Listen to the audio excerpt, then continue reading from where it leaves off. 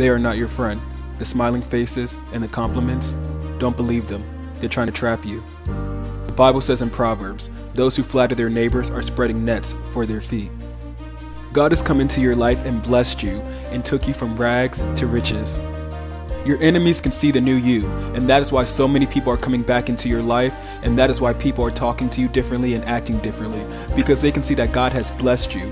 But don't forget, they were once the ones who tried to destroy you and talked about you.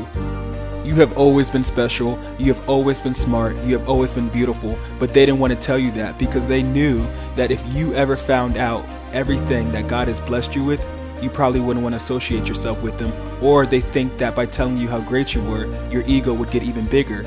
Even though that's not how you are, you have a great heart. That is why God is blessing you with so many things, because He can trust you.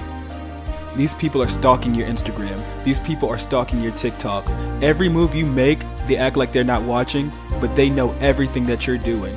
They can even tell you probably what you ate yesterday and you don't even remember.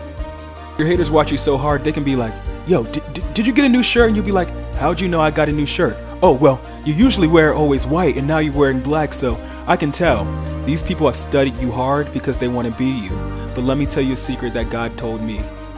You're unique and you're special, and people cannot pretend to be you, nor can they steal your blessing. What God has for you was made uniquely for you.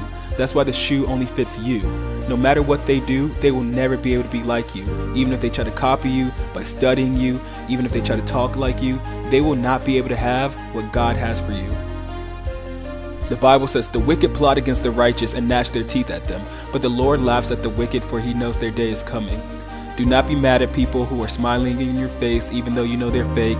Do not be mad at people who are trying to get back in your life. Treat them kind because God has a plan for them. Now that it's your season, you have to soar higher and you can't let these people bring you down.